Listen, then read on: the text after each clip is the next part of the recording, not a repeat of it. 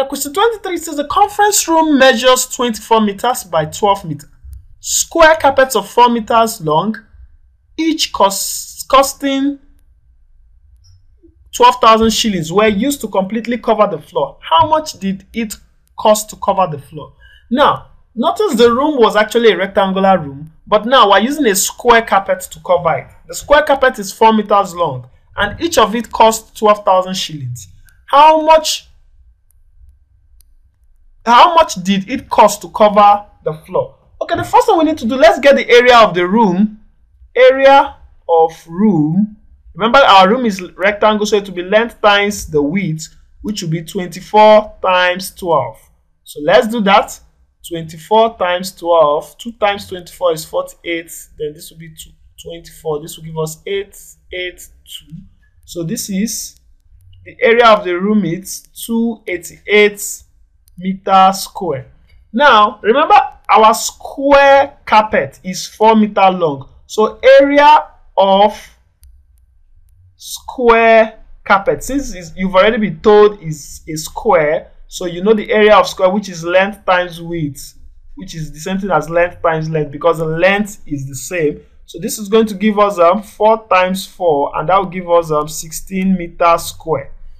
Okay, so now we know our area to be 16 meters square. Now, so for us to not get the area that will comfortably cover the room, we need to do area, room coverage. Room coverage will now be area of room divided by area of square carpet. Now that will be 288 divided by 16. So okay, so when I do 16 divided by 288, okay, now 16 into 28 will give me I think 1. 16 times 1 is 16, so this will be 28 minus 6 will have 12, bring down 8. Now 16 into 128, how many? Let's check. Okay, 16 times 10 is 160. Let's check 16 times 9.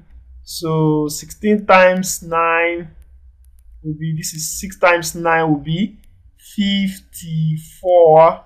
Carry 5. 9 times 1 is 9 plus 5 is 150. Is 144. Let's subtract or let's do 16 times 8. 8 times 6 is 8. Carry 4. 8 times 1, 128. So that will give us 8. So 16 times 8 will be 128, and that will give us 0. So that means it will take 18 units, 18 square units to actually 18 square units to actually cover the whole room. So at this point, all we need to do is multiply 12,000 by 18. So let's do 12 times 18. 18 times 12, that will be 2 times 18 is 36. We have 18, so this will be 6. 3 plus 8 is 1. Carry 1. This will be 2. Remember your 3 zeros, triple 0. So 12,000 times 18 is going to give us 216,300. So the answer is 216,000 shillings. So that is what is going to cover the whole room. So question 24 says 18 pupils were given a playground to clear 1 hour. Were given a playground to clear in 1 hour 40 minutes. If 6 of the pupils did not turn up, how much longer did it take the rest of the people to clear the playing ground? Now notice that there were 18 pupils, okay, and they were asked to clear the ground in 1 hour 40 minutes. Now another way to write this is 18 pupils were asked to clear the ground in, remember 1 hour is what? 60 minutes. So that's in 100 minutes. So let's work with minutes. Now 6 people did not show up. That means how many people would not? Now if we have 18 people to clear the ground, that means if 18 people can clear it in 100 minutes, that means one pupil will actually do it longer than 100 minutes. That means 18 times 100. One child will do it in 1,800 minutes. Okay. Now, but all of a sudden, instead of 18 people showing up, 6 of them did not turn up. That means people who did the work, people who did the job was 18 minus 6, and that's what? 12. So if one pupil can do the job in 1800 minutes, that means 12 pupils will do it when? That will be 18 divided by 12. So how do we get 18 divided by 12? So let's do 12 into 1,800.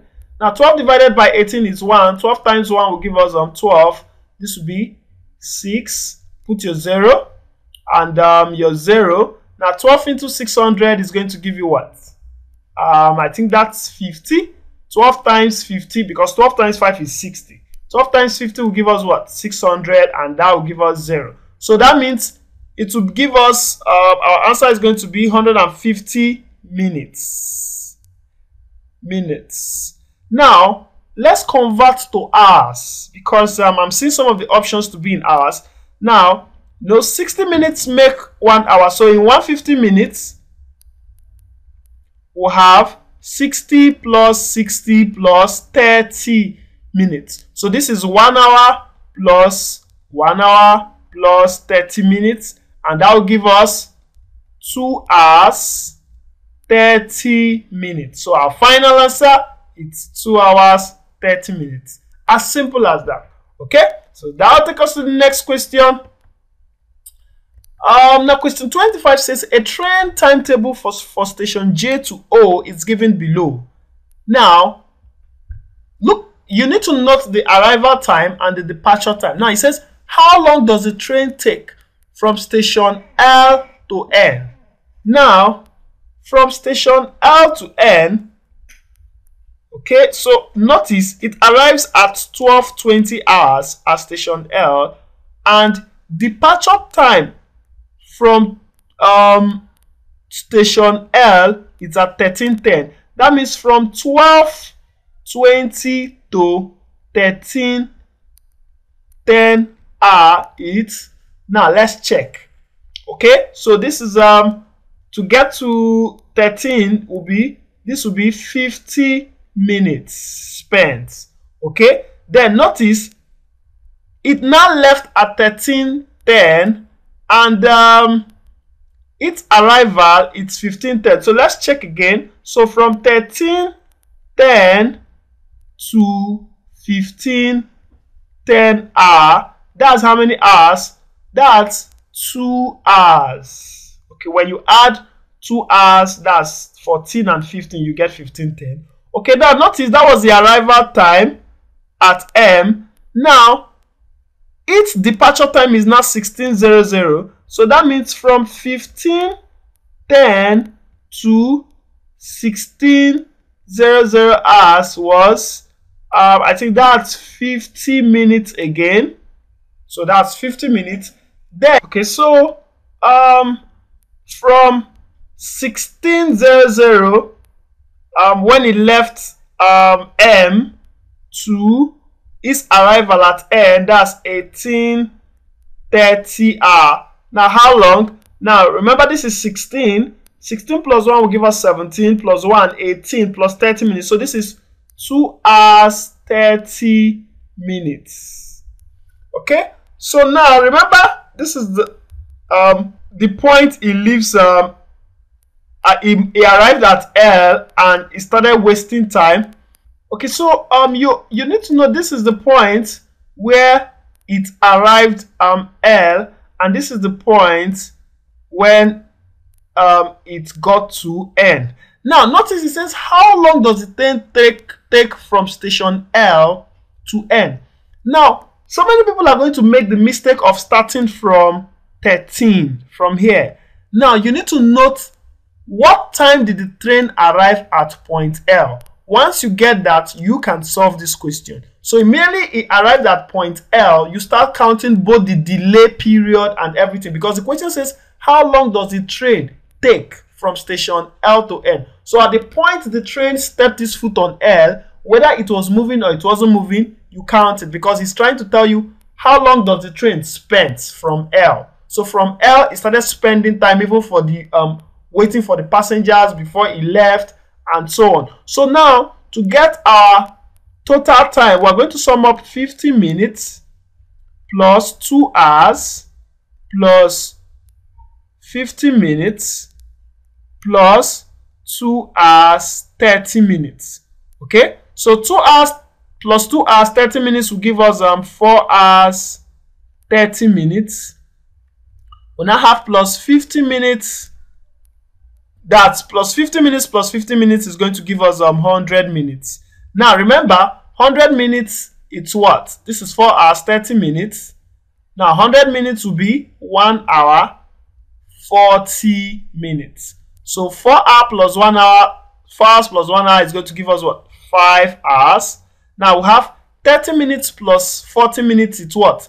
It's going to give us what? 70 minutes. And in 70 minutes, we'll have what? 1 hour 10 minutes. So this is plus 1 hour 10 minutes. So our final answer is going to be 5 hours plus 1 hour will be 6 hours 10 minutes. So that's our final answer. So the correct answer here is B. Okay.